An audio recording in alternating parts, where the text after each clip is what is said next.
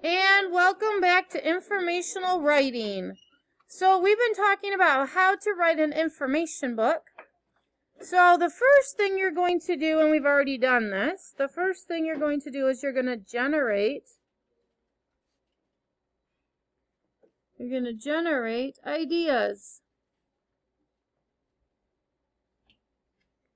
So to generate ideas, you're going to think about what you know a lot of and you can teach others. So, what do I know a lot about that I can teach others? So we've done a lot of work with what do we know a lot about that we can teach others. So today's job is going to take that and we're going to take it a little bit further. And so whenever I'm about to create something new, I need to imagine it first. So I can't just say, oh, I'm going to write a book, and then I just start writing. No, I need to think about what it's going to look like first. I need to imagine it. I need to picture it in my head. Okay?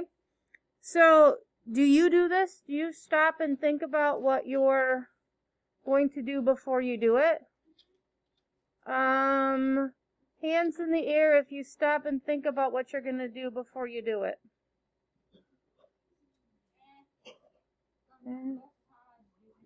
Yeah, it looks like it's about 50-50 unless you're an adult, and adults tend to be definitely hands in the air.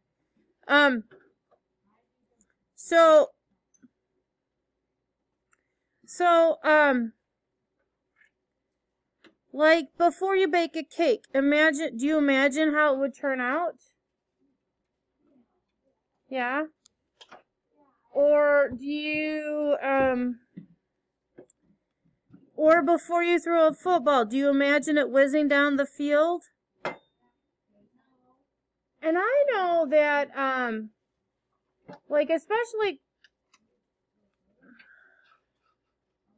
I've heard that quarterbacks, if they don't envision where their ball's going to go, or if they can't see the follow through and where the ball's going to go, that they can't get the ball where it needs to go. I also know that when I took a self-defense class in college, they said that if you can't picture yourself we used pretend weapons. He said if you can't picture yourself coming up with a weapon, then you're not going to end up with the weapon, and the bad guy's going to end up with the weapon. So he said you have to visually see yourself coming out with the weapon, so that when you're defending yourself, that you end up with the weapon. In our case, it was the fake weapon, but still.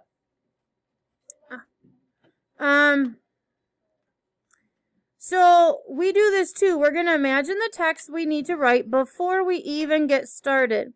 Today we're going to learn how some of our favorite mentor texts can help us imagine what we want to create. So I'm going to pull out a couple of these. This one looks pretty cool. Look at this. This is Aunt Harriet's Underground. Oops, you can't see. Hang on, let me zoom it out. So this is Aunt Harriet's Underground. And look at this. They have people flying on Aunt Harriet's Underground Railroad in the sky. So if I thumb through this, now is this the typical book that you think about when you think about an informational book? No. We don't generally think about these kinds of pictures in an informational book.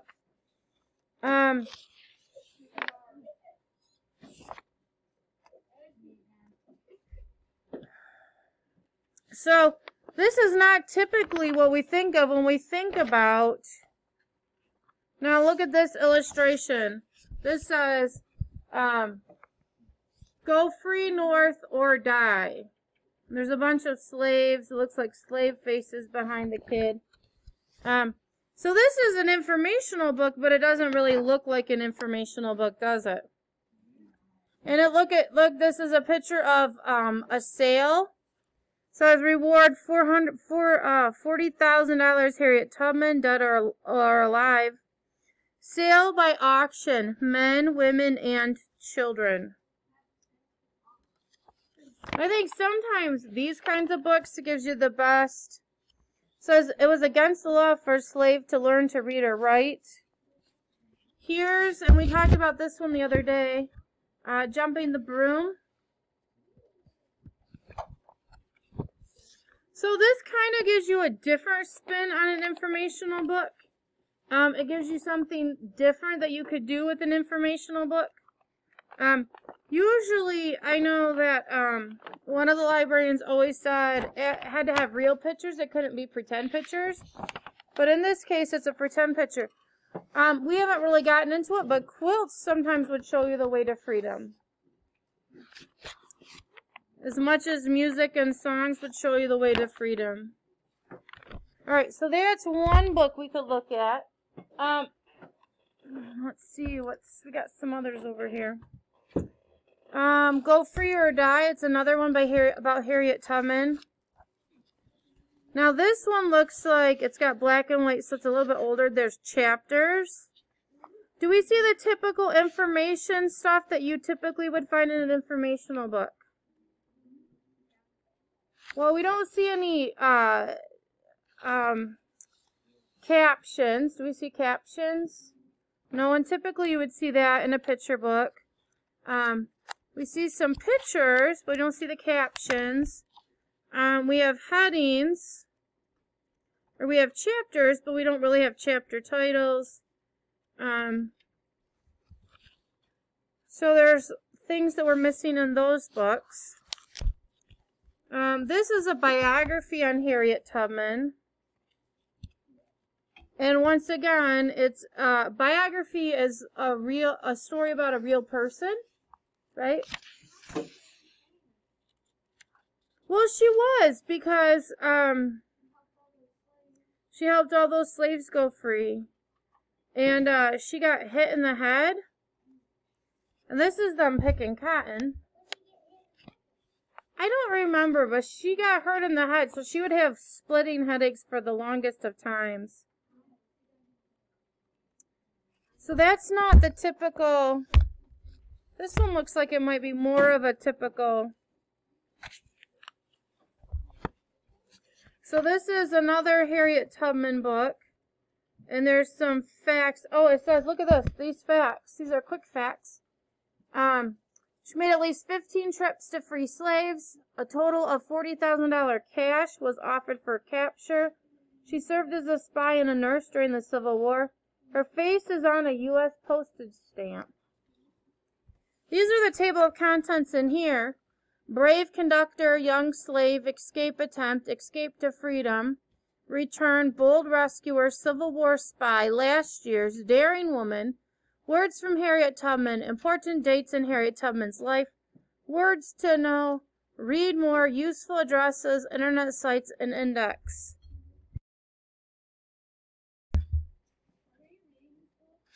I'm not reading this book, but I wanted you guys to see some things that might be, that might help you when you're doing your own. Now notice these chapters aren't really long, are they? Most of these chapters are just, what, a page. Like Civil War Spy. In 1861, the Civil War began. A civil war is a conflict between people within the country. Harriet joined the soldiers fighting for the North. She fought against slavery in the South. She served as a nurse for wounded soldiers. She went into enemy territory to spy on troops. Once Harriet went on a rescue mission with Northern troops. They freed more than 750 slaves from prisons. Harriet served in the army for 3 years. People called her General Tubman. In 1863, President Abraham Lincoln issued the Emancipation Proclamation. This written order freed all slaves in the United States. The war ended 2 years later. The Northern states won. So she served as a nurse, a spy, and a soldier in the Civil War.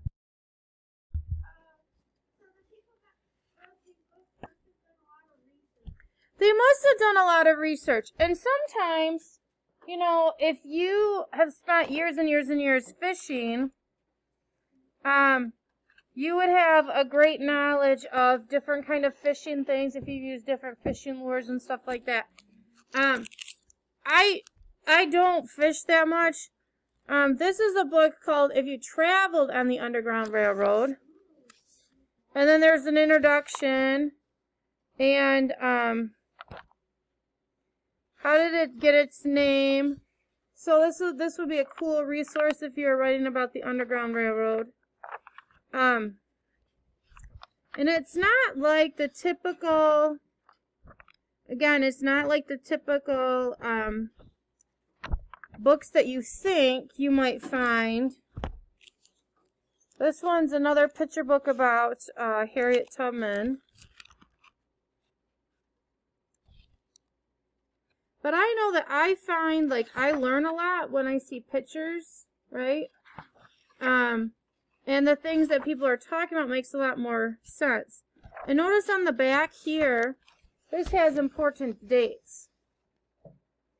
So important dates in Harriet's life or important dates surrounding her life. So,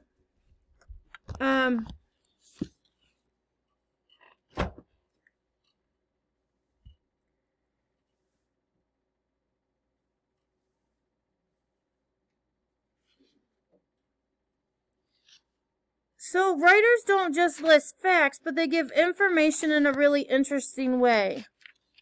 Writers call these types of books literary nonfiction. So,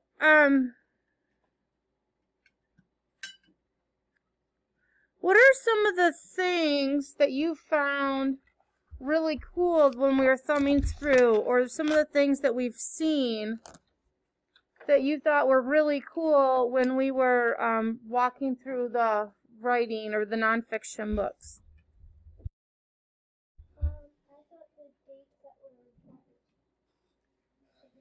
Okay, so you thought the dates were really cool. So we might want to do dates in our depending on what our writing is about, you might want to include dates.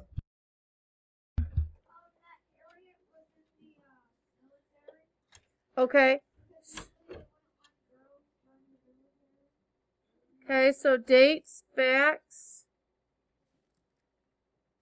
What else did you find really interesting?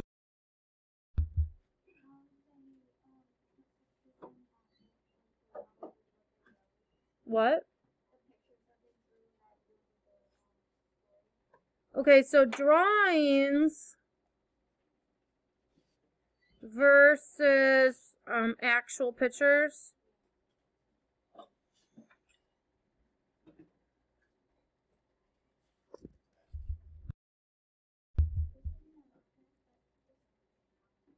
Okay, we'll touch it in a minute.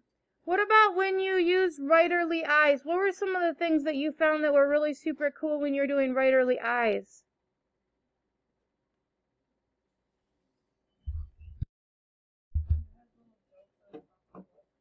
Oh, that's cool. So jokes at the top of the book.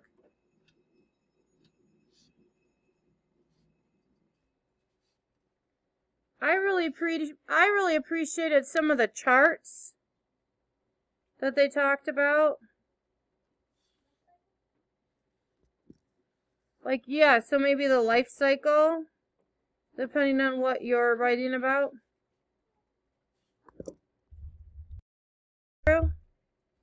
Maybe like a lifeline. Oh, a timeline? Yeah, a timeline of when they did. Okay, so timeline.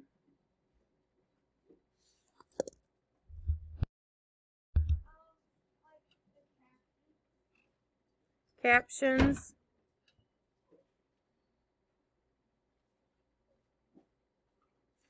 And I really like, I just lost it.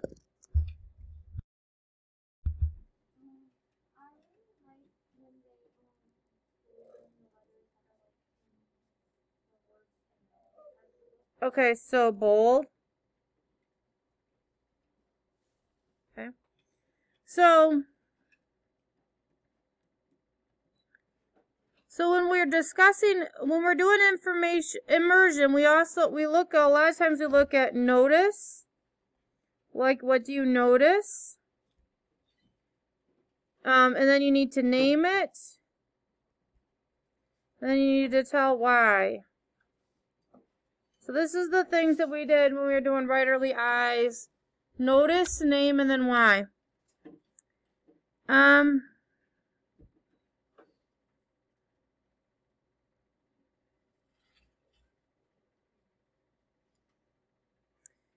So some of the other things that you might notice were, you might notice, text boxes. You might notice close-ups. Like where they zoom in on something, right?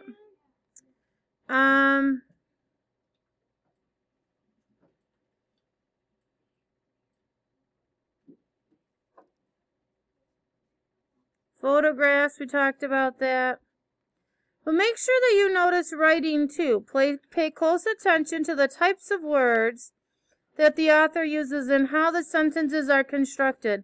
These are the techniques we also want to emulate. So we don't want to just emulate, or we don't want to be just like how they write. We also want to write like they write, right?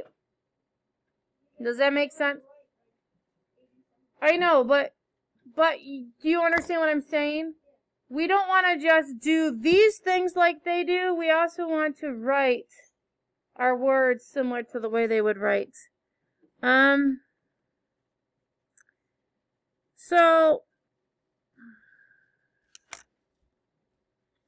I'm going to go back to my chart that I started a little bit ago. And it says how to write an informational book. So first job we're going to do is generate ideas. What do I know a lot about that I can teach others?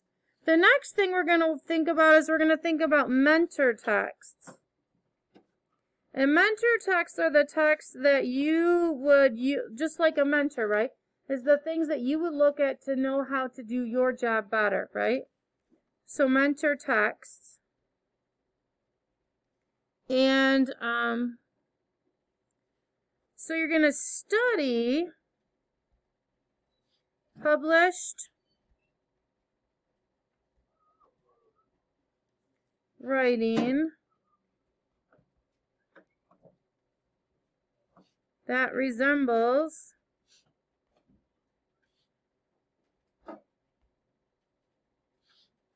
what I want to write.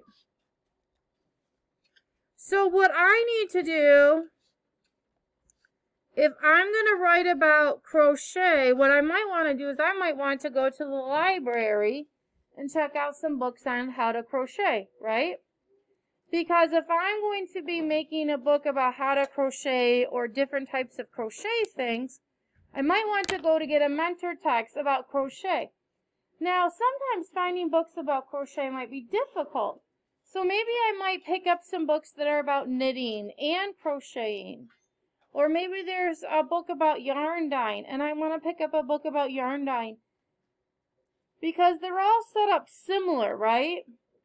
I could also pick up some pattern books that I have at my house and bring some pattern books in, and I could look at how they set their pattern books up. Because that'll give me an idea of how I might want to choose to set up my writing. And I really liked the way that, I think it was this book set it up. Because this book showed me that I could just do one page instead of several pages, right? Because this one was all about the young slave, Harriet Tubman. And then the next page was about an escape attempt. And the next page is about escape to freedom. And I might want to just, and so instead of me worrying about chapters, because usually when you look at a chapter book, your chapters are what, 5, 7, 10 pages long, right? But that doesn't necessarily have to be how long our writing is going to be, okay? So start thinking about that, perking your ideas, because tomorrow we're going to start sectioning it off into chapters. Dun, dun, dun, dun. Okay? Any questions for me today? All right, my friends at home, we will talk to you tomorrow. Bye.